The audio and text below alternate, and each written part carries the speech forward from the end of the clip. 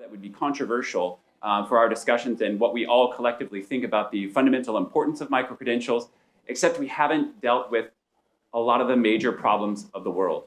Refugees and migrants were mentioned very briefly, but this picture for me is a reminder of the important work that you're doing. I took this picture in Herat, Afghanistan, when I was there in 2019. This was my third visit, and just off camera that I had to crop were two women smiling with a big peace sign. And just off camera, that feeling of women attending university in Afghanistan was so inspiring and so much about the open future that we were about to embrace that it just made me more hopeful than ever to be on that trip. And just a few years later, we know that that's not possible anymore, that women and girls are no longer welcome at universities, no longer to complete education. So that means halfway through the degree, sometimes you're unable to access and complete a quality-assured degree program. The fundamental importance of your work goes far beyond Europe in terms of provision and in terms of achieving collective goals. So we know that this is important, and our Director General of UNESCO put this out there as the only UN agency with responsibility in higher education and lifelong learning as a whole, including Sustainable Development Goal 4. This quote for me is really important to dedicate our minds and our contributions in this space to Afghan women and girls. That no country in the world should bar women and girls from receiving an education. Education is a universal human right. Okay? So these are points of departure for me in our conversation about microcredentials and their purpose, and certainly about the futures of education. So this is just some starting points about how UNESCO approaches this, right? From two fundamental perspectives as we think ahead about what is this new social contract for education going to look like, something that the International Commission on the Futures of Education called for. UNESCO asked us collectively to think about where we are headed. 2 points of departure. To make sure that we're thinking about microcredentials in this context of how are we assuring the right to quality education throughout our lives, right? So that's Article 26, the Universal Declaration of Human Rights. Fundamental starting points that we need to be thinking about human rights-based perspective and the important work that you're doing. The second was, how are we strengthening education as a public endeavor and a common good?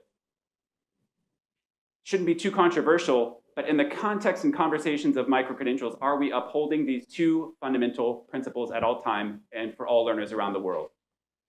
Points of departure in your discussions and thinking on this topic as we transform and promote the future that we all know needs to take place. We know that we're not on track with Sustainable Development Goal 4. We know microcredentials could play a role, but we're not sure how. That's that question mark. The standard definition that UNESCO is working with right now, which I assume many of you contributed to, this was a global stock-taking exercise, and looking at this 4-part definition. I won't go into each dimension because I think we've already decided that this is not the main focus to grapple with definitions, but what it looks like in practice, specifically in Asia Pacific in this context. So we're looking at microcredentials as a working definition, looking at the focused learning achievement, the fundamentals around assessment, talking about the standalone value in the marketplace and for sustainable development, but also meeting the fundamentals around quality assurance. Okay? Too often we're talking about transformation of higher education, but we're trying to push in towards adult learning and putting that in the context of the lifelong learning goals that we set out in 2015. Sustainable Development Goal 4, at least in Asia Pacific, we are far from on track. So linking this work to get us on track for Agenda 2030 is fundamental, right? So we're talking about a transformation of education. Again, microcredentials being one means of many others that can help us get there.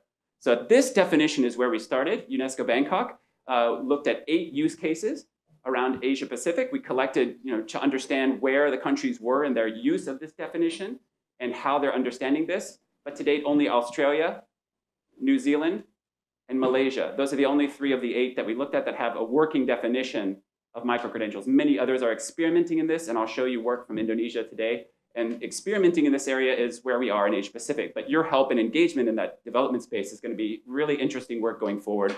And I think it's going to be something we need to dive in deeper in your conversation. All right? So UNESCO's role.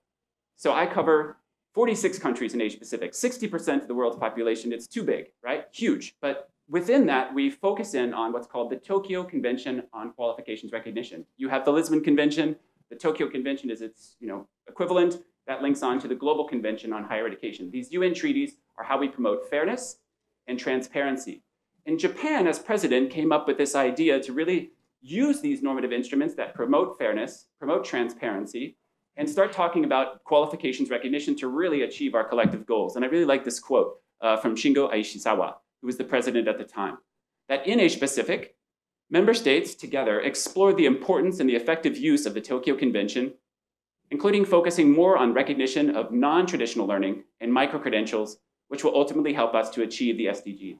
Again, when you put that into a policy space and a bunch of countries agree to it and say that we're going to implement, that's how change is taking shape in Asia-Pacific. So we're excited that that's out there as a statement and that there's collective agreement that micro-credentials are relevant.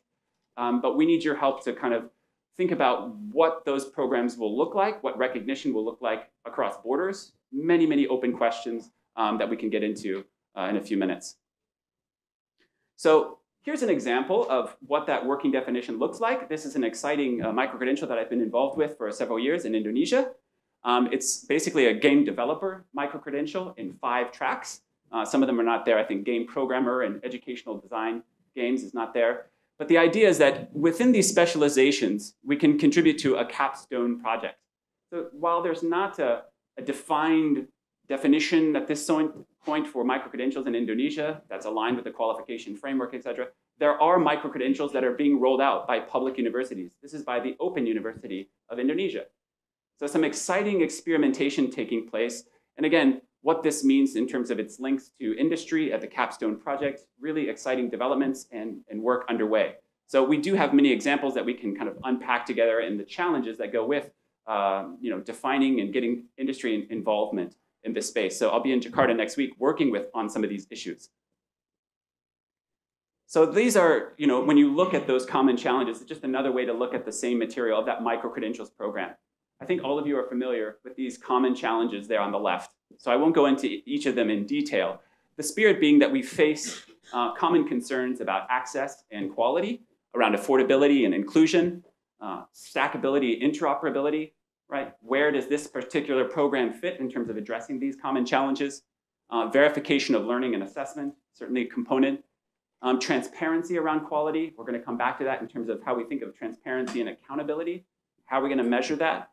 But what this slide is really showing you is that we're really at an early stage, not only in Indonesia, but in Asia Pacific, about this first level of building trust, about sharing information about what's in that system, what's in that credential, right? So there's many, many opportunities around Asia Pacific about sharing authoritative information, largely centralized systems, defining and helping explain what a micro-credential needs and should look like in a specific context. So that's where we are in Asia Pacific.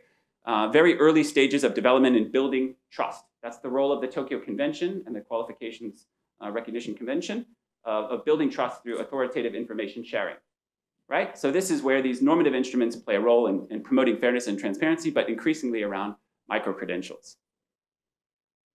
How many of you are aware or following that the Global Convention is now in force, right?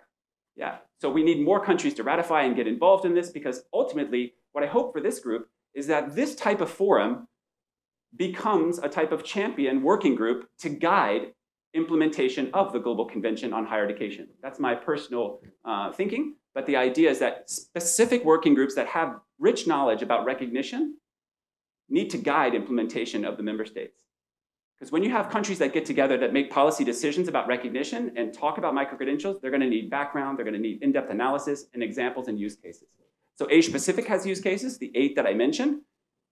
They vary in terms of readiness, but many of you have really deep expertise, not only in collaboration across borders, but working with industry. So I would like to hear your thoughts on what collaboration might look like when the state parties meet later this year, the first intergovernmental meeting of the Global Convention. Chiara, hello, good to see you. And I'd love to see Chiara and others contribute to this talk because this is exactly the type of expert forum where you could shape that type of implementation through policy analysis. So we're excited about that. We're excited also that that's not enough. We don't want to create one superstructure, that there's going to be regional expertise. The Asia Pacific Tokyo Convention is going to be a place for regional governance and recognition issues. You're going to see China step up in a very big way, I'm quite sure. You're going to see Indonesia and others work on their ratification of these conventions and kind of join that decision-making space. so that when they come to these larger forums, you're going to see a voice from Asia Pacific, right? That voice is obviously underrepresented, right? 46 member states in Asia Pacific. I don't think we have a large representation, but that's okay. That's where we are in terms of the dialogue and readiness to discuss micro-credentials at scale, right? But Asia Pacific is incredibly interested, just building readiness at this point, kind of building trust, right? But this type of forum, the connection between the Tokyo Convention and the Global Convention is a forum where I think you can have great influence. I think collectively, your voices expanded out to include what UNESCO calls global priority Africa, obviously. There are massive continents underrepresented in the room. That together we can explore this complexity and explore the way forward. And that's really what I think is most interesting about this opportunity. So UNESCO going forward is going to be building flexible lifelong learning pathways. This is from our work plan in TVET, but it's certainly applicable to your work. That we're going to work on quality frameworks for micro-credentials, including the internationally agreed definitions, building consensus beyond Europe for standards and quality assurance and principles for stacking and interoperability. So this is a commitment and a way forward. And again, how you see this unfolding is going to be important, especially in your collaborations outside of Europe. I would love to see and hear your ideas on how you're cooperating and how this is expanding internationalization and access to opportunity, as we mentioned for Afghanistan. All right, everyone okay? That's enough of the UNESCO kind of rollout, right? But this is more of my personal thinking of the challenges of getting that done. Because working with UNESCO and working with these larger structures also comes with, it's a heavy lift, right? Getting governments to understand and commit to micro-credentials as a transformative approach is a heavy lift, right? So this is my personal approach. This is not from UNESCO, but it's about the research around accountability. And I think this is not a topic that's obvious, but we think of accountability in simplistic ways. It's a general term, it applies to everything, so let's just leave it. So by the end of this talk, in the next few minutes, I'd like you to think about 5 different dimensions of accountability, right? And it comes from this conceptual framework, and this is on my work in ASEAN, which is Southeast Asia, and this is public administration type thinking. But basically it's saying that in a specific context of work, for example, quality assurance of micro-credentials, we're going to be looking at a problem-driven approach to collaboration. So when you're developing new micro-credentials, what is the urgent, felt need in that moment? What's important in terms of the problems that need to be solved for that micro-credential, right? So outcomes and accountabilities are the only part I'm going to unpack today. What does that mean when you're working in a collaborative space around development of micro-credentials and outcomes and accountabilities? So we're just going to unpack that part C. All right. So here are the different dimensions. It's based on work from Jonathan Koppel on transparency, liability, controllability, responsibility, and responsiveness. And these prompts and questions are something that I think will help us give a different perspective on why what we're doing is relevant. And ultimately, these questions I think are important to think because of increasing engagement in who is creating micro-credentials going forward. So accountability is a topic that I'm personally interested in and would like to think collectively as a community on how we're going to tackle the role and the future of higher education and in lifelong learning in particular. So did the provider reveal the facts of its performance? Again, the normative instruments from UNESCO say that transparency is important, but what does that mean? We need to break it down further, right? Liability. Did the provider face consequences for its performance? These are locally based issues. What does that liability consequence look like in terms of governance? Controllability. This is not control of the credential. This is controllability. When you set out a piece of policy, did that influence the end result, right? Controllability. Responsibility. Did the provider follow the rules in a specific context of cooperation and development? That might be professional standards, right? Did the provider follow the rules? And responsiveness. Did the provider fulfill the substantive expectation, both in the demand sense and in the needs, for example, in sustainable development? It's going to get more complex. Are you ready? All right.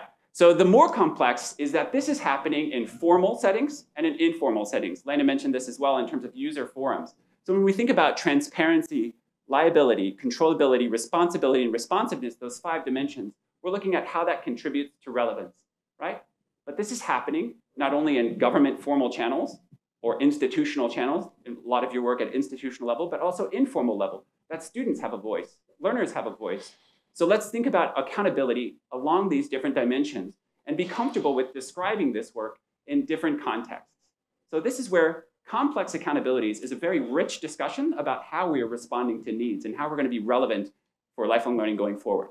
So for example, some examples of transparency, open data.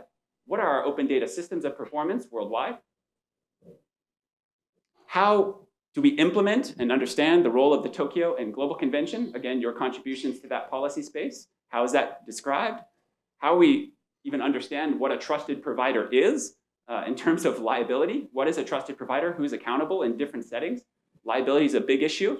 Recourse, which is the right to appeal, of course. When there's a discrepancy, do students have a right to appeal? That's also in the conventions. Controllability is the self-sovereignty issues of controlling your own data, the interoperability issues, quality registers of controllability.